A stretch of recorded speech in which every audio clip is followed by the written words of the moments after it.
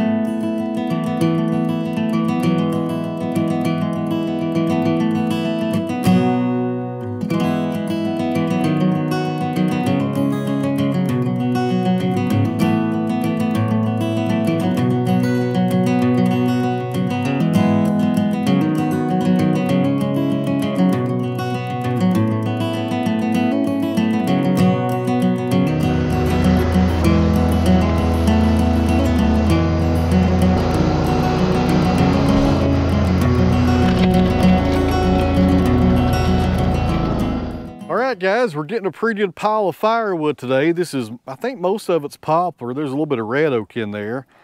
I'm going to figure out a system here sooner than later on how to catch this. But right now I'm just letting it drop on the ground, and I'll bring the tractor bucket down here and stoop it up when I'm ready to move it. So for those of you that didn't see the debut of this log splitter about a month ago, this is the Wood-Mizer FS500. I think Wood-Mizer makes about 4 different log splitters, and this is the biggest one. Dual direction right there as far as the splitting goes. Has the loader on the front. The axle is for highway use. You can pull this down the road at 80 miles an hour. It's got a Honda engine. A really nice unit. I really like it. It's got box wedges up here that do the splitting. Does a really good job.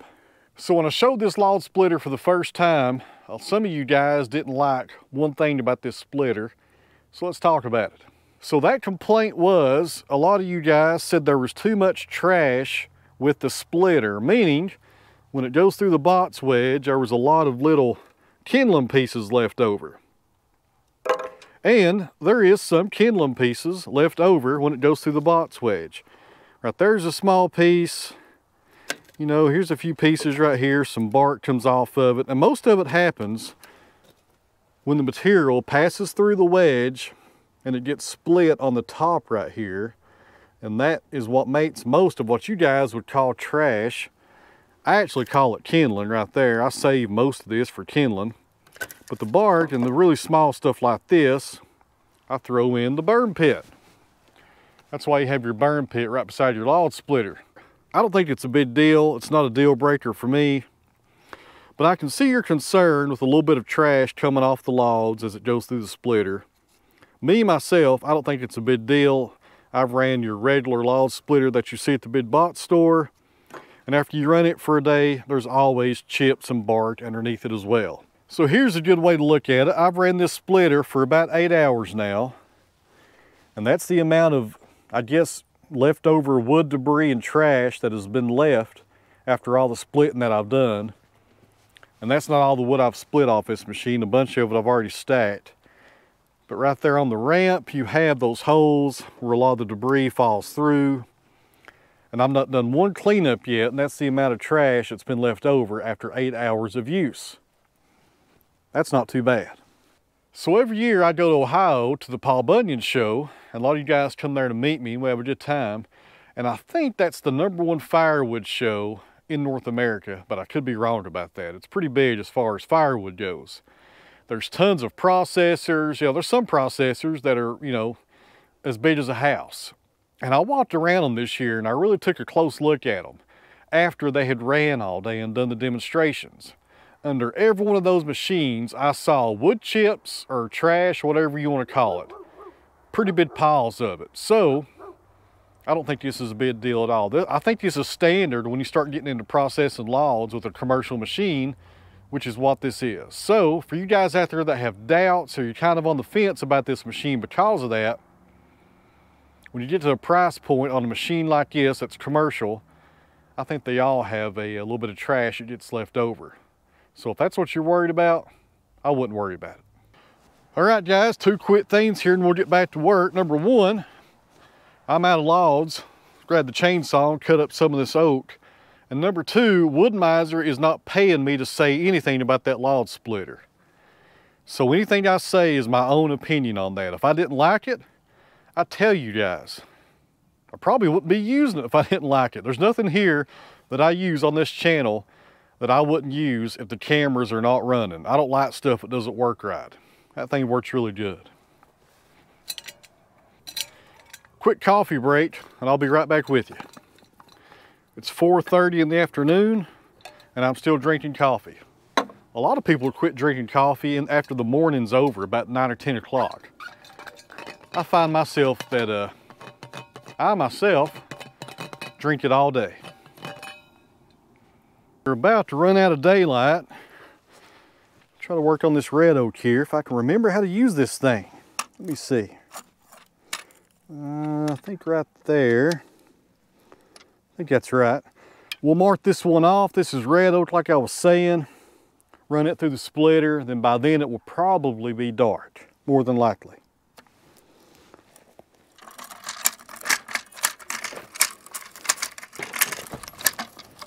I just about tripped over that branch right there.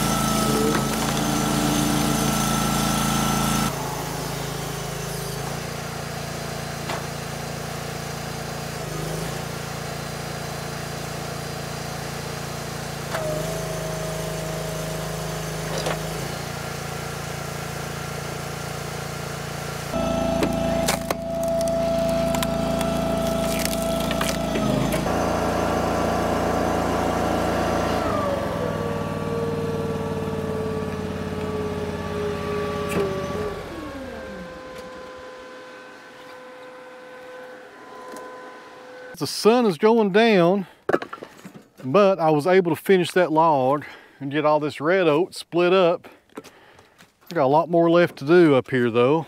As far as firewood goes, we got 2 poplar and a cherry and another red oak over there to work on. And I got some logs coming in tomorrow from a tree service, white oak and red oak, and maybe some sweet gum, maybe? I can't remember what he said. It was something besides those 2. I could really use some white oak, man, I'll tell you. White oak is so expensive right now. Very difficult for a small sawmill like myself to buy white oak and pay those premium prices and make any money. Very difficult. And it looks like Bruno's coming outside. You guys know what that means. He's ready for his daily tracker ride. It's getting a little chilly out here. I have to put my hoodie back on.